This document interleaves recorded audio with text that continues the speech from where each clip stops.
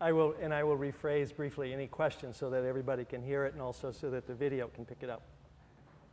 If there are questions or comments. Yes. And taken in that spirit, the question has to do with, while fully acknowledging and honoring the great gifts that we have all inherited from Thoreau and the people who've carried on his work since his death, what shortcomings, or at least what limitations might one see, or what might I see today in Thoreau in terms of addressing contemporary problems? I've thought a lot about this. It's a very important question. But briefly, Thoreau was so devoted, and appropriately so, to celebrating and emphasizing individual conscience, individual reflection, and self-reliance, that he neglected, and to some degree, in some passages, he was hostile towards the communal dimension of our existence. On a much more crowded planet, where events happening in Shanghai or in Baghdad or in Concord can have an effect on one another, in a much more crowded, much more interconnected planet, we have to think and act bearing in mind the fact that we are social creatures and that we are woven into this web of relationships, economic, political, cultural, anthropological relationships with other humans. And that seems to me the greatest shortcoming in Thoreau's work. He was preoccupied with establishing the individual's right and, in fact, responsibility to think for himself or herself, and not simply to take on, not to conform to the social norms. Another limitation to my own way of thinking, at least in terms of illuminating my life and the lives of many other people, I suspect, is that Thoreau never had the good fortune to marry and raise children. The strong suspicion that he would have liked doing both, and he was clearly adored by children and would, I think, have been a remarkable, if irascible, father. A challenging father, but I think a really nurturing father in the end.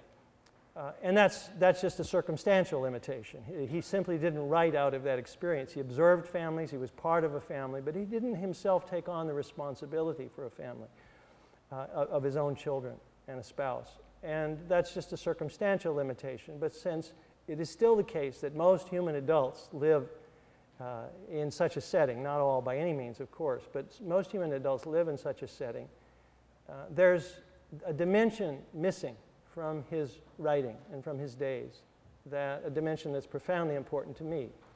And so I've had to turn to other places for that. And one other limitation, and I'll stop because, like yourself, I say these things within the context of a profound gratitude towards Thoreau, who has been an instructor to me my whole adult life. One other shortcoming I'll mention is partly a function of the brevity of his life, the tragic brevity of his life, but partly a kind of restless temperament that he himself alludes to. His effort of observation, his effort of recording his observation and reflections was sustained in an extraordinary way.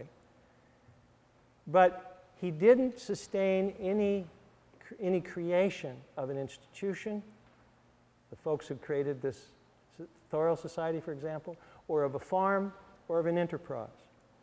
And much of what's most valuable to us as human beings is the result of sustained effort to create institutions or to wed oneself to an institution, whether it's a church or a school or an organization, to commit oneself over the long haul to such an effort. And that simply was not part of his life. Yes? Again, it's a complex and large question, but the briefest formulation of it is, what do I, as I look at contemporary American society, where would I start in reforming it? If anybody had listened to my suggestions, where would I start in reforming it? I think taking back the public airwaves for the public. Our political system, the funding of politics, both parties, this is not a Republican or Democratic issue. The funding of both parties is driven primarily by the cost of buying time on the public airwaves. And the public airwaves are licensed by us, the citizens of the United States of America. I think the first thing I would do, because it's the simplest, easiest, and cleanest, would be to take back the public airwaves and require all broadcasters, if they're going to use the public airwaves, to carry political debates, political messages in an equitable way, free, which would get 80% of the cost out of political campaigns.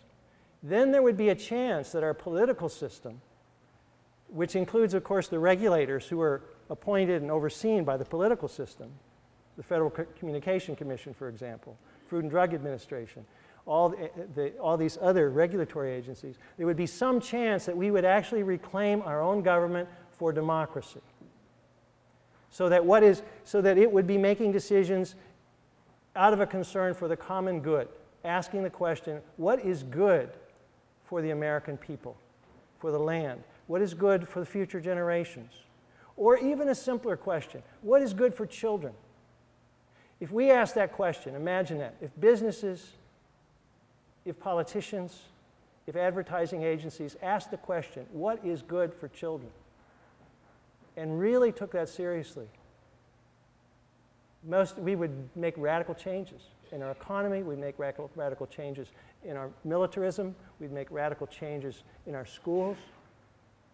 So I would start by taking back the public airwaves, taking corporation funding and other kind of special interest funding out of politics and reclaim the government and the regulatory agencies and the courts, the judicial system of America for democracy, which it is all of which are a long way from democracy now.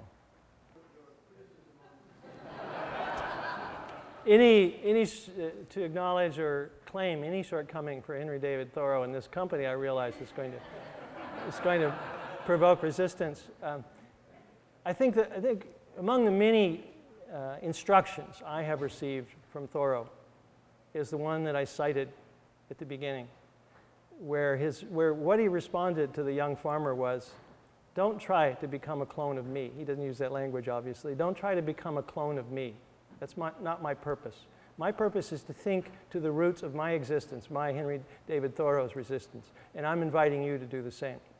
And I certainly honor the many, many things that he did in his life. Those are not all of what you listed are not a significant part of his writing.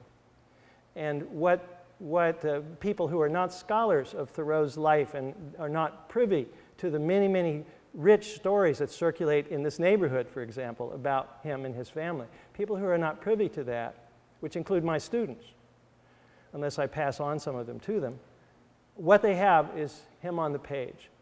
And I would stand by what I said earlier about his shortcomings on the page, while acknowledging we need to stop. I'm very well aware of Mark Twain's comment that the most dangerous place to stand is between an audience and lunch.